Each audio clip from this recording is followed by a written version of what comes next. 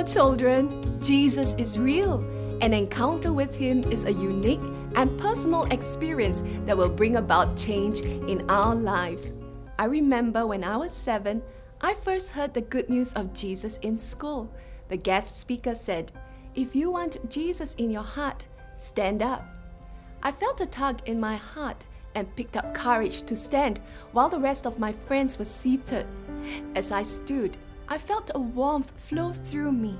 It was like Jesus giving me a big hug.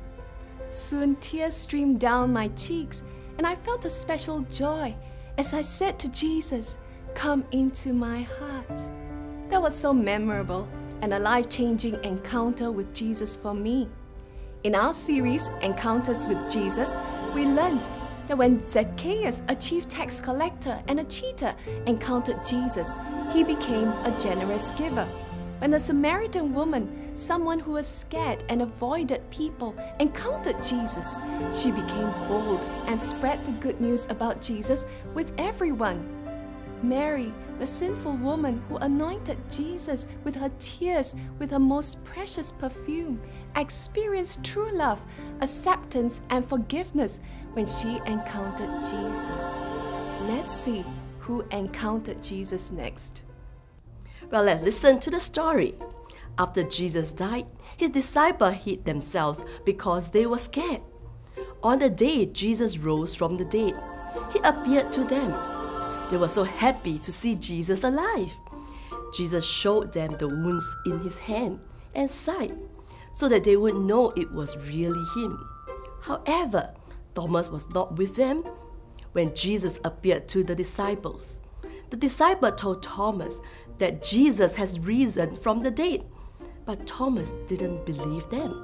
Thomas said, "I won't believe unless I see the nail wounds in his hand, put my fingers in them, and place my hand in his wound in his side."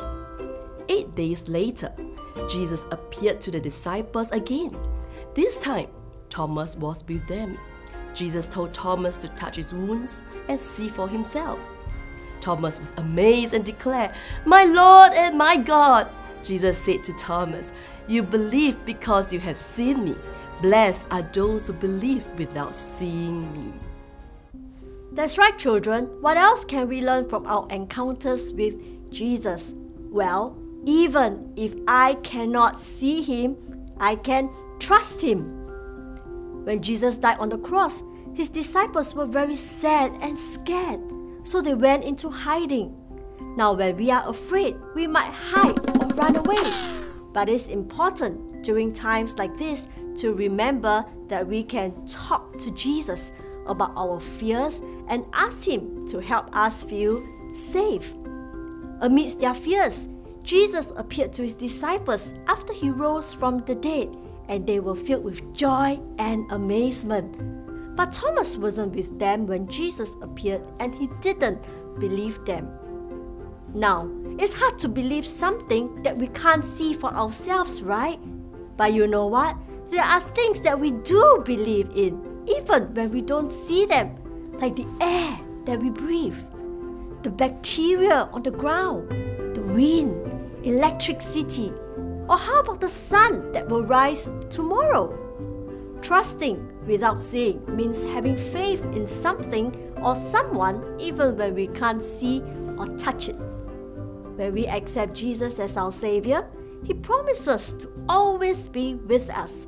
When we are fearful and in doubt, we can believe that He is with us, even though we can't see Him with our own eyes.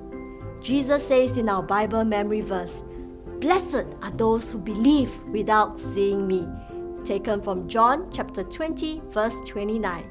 Jesus says that we are blessed when we believe without seeing Him. So what happened to Thomas? Even though he doubted, Jesus appeared to him. And when Thomas encountered Jesus, he acknowledged Jesus as his Lord and God. He said, "My Lord and my God."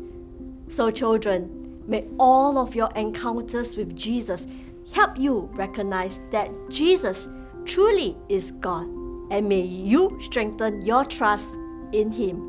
Amen. Jesus is real. He wants to have a personal relationship with each one of us. I remember when I was preparing for my A-level examinations, I was very concerned and worried that I would not be able to finish studying and do well. Now, as a new believer, I didn't really know how to pray. But I remember that prayer is talking to God. So I talked to God and pray that He will help me with my examinations. And as I was reading the Bible, John chapter 14 verse 27 just spoke to me. It says, "Peace I leave with you. My peace I give to you. Not as the world gives do I give to you. Let not your heart be troubled, neither let it be afraid." At that moment, I felt God's peace and assurance that all will be alright and that I don't need to worry or be afraid because He is with me. Thank God! As I trust in Him, I managed to do well to get into university. Now children, just as Jesus met with me, Jesus met His disciples, His followers, in their doubts and fears also. We can ask Jesus to help us believe in Him and trust Him that He is always with us.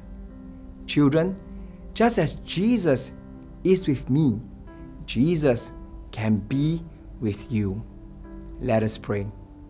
Dear Lord Jesus, when I am afraid, I can trust in You. Help me to believe and trust You even when I cannot see You. I believe that a personal encounter with You can change my life. I want to encounter You. In Jesus' name, Amen.